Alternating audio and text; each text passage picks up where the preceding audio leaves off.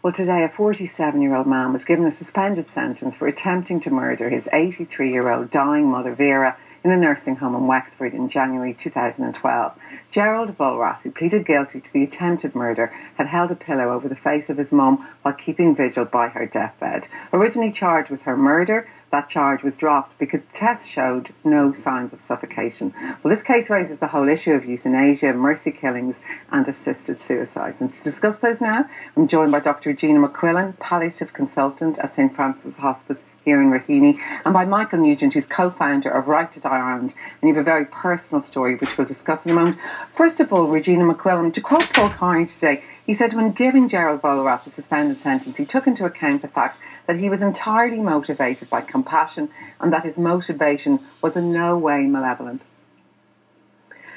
I think it was an interesting judgment, and I only know what's in the report in the media. I haven't read the court reports. But I do think that I can see what Paul Carney said, but I'm not too sure whether I would agree with him.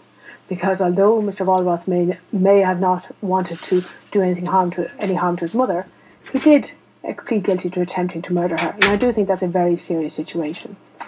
Is it ever okay, do you think, Regina, to assist someone to die? I don't think it's okay to assist someone to die, because I do think we are in a situation where people can be vulnerable. And I think then it's the vulnerable people in society, I think, are those who are most at risk. So although you may have situations where there may be people who are very well able, very articulate, very clear thinking about what their wishes are, and those people may feel that they have been deprived of something, a wish, for instance, the right to die at a time of their choosing, I do think that from the point of view of society as a whole, we need to protect society as a whole, including the vulnerable, including people like this lady who had appeared, again from the newspaper reports, to have been in a very frail condition and probably not to be able to make a very clear decision about what she wanted at that time. Michael, I mean, part of the reason you became co-founder of this group, Right to Die, was your own wife, Anne, tragically passed away from cancer. And I know you had agreed with her that if needs be, you would have assisted her in taking her own life. But what about Regina's point, I suppose, that it is a slippery slope and that you can end up also, I suppose, with people who are either very ill, very vulnerable or very old, feeling that they shouldn't stay alive, that they are a burden on other people. Yeah, and obviously you've got to have safeguards to make sure that happens. But what we have at the moment is the kind of personal tragedy that you get when you criminalise something that a lot of people think is morally good, that some people think is a moral obligation, which is to help a rational, terminally ill loved one to avoid unnecessary suffering and to gain the extra quality of life that you have from knowing that you're not going to have to worry about suffering at the end. And that's what I think is key to it. It's not about the act of dying. It's about the quality of life that you get from knowing that you're going to minimise the suffering at the end. And the way you say it, that sounds fine. But I suppose in the recent case of Mary Fleming, she was of sound mind. She knew that she wanted to one day, if she had needs be, to have an assisted suicide. But what about the woman in this case? Maybe if you're not well enough, if you're not mentally aware enough, how do you make that choice?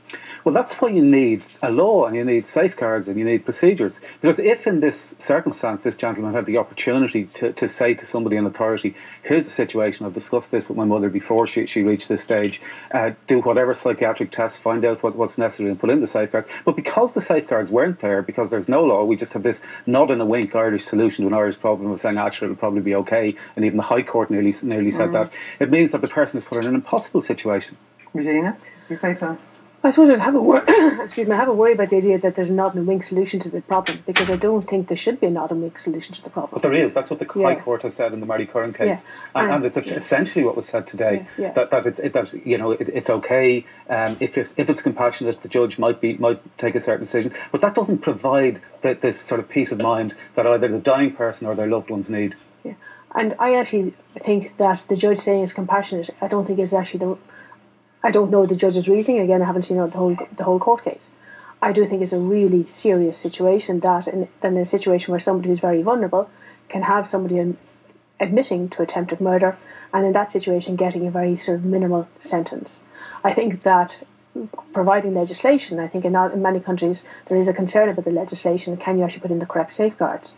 So in the High Court case in relation to the Mary Fleming judgment, the Irish High Court said no, you couldn't protect for the vulnerable. They said they looked at different countries and said British Columbia looked at the evidence and said you could, and the Irish courts looked at the evidence and said you couldn't put in the appropriate But the very fact safeguards. that we don't have legislation, does that mean that people like, I suppose, judges have to step in and decide, what they think? Yeah, they didn't actually. The High Court didn't actually say that. What they said is that if the Parliament could put in place sufficient safeguards, then the Parliament could legislate. All that they found is that the Constitution doesn't of itself provide a right to assisted suicide, but they didn't rule out the Parliament ruling for that by putting in safeguards.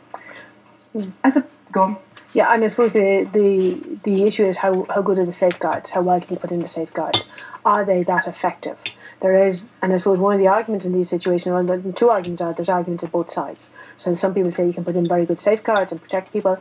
There are other countries where there's other people who develop the evidence or show the evidence to say that you can't put in these type of safeguards. And I think that there may be, and I'd hope that there aren't, but there may be people in Ireland this evening who are feeling vulnerable because of this action and because of the court's response to it. Okay. Yeah. A line, Michael. Okay, and obviously they should be protected and their rights should be respected, and so should the rights of those who rationally choose to die at the time of their own choosing. Okay, Regina, Michael, thank you both very much for coming tonight. Sorry, Michael, again about your wife, Anne.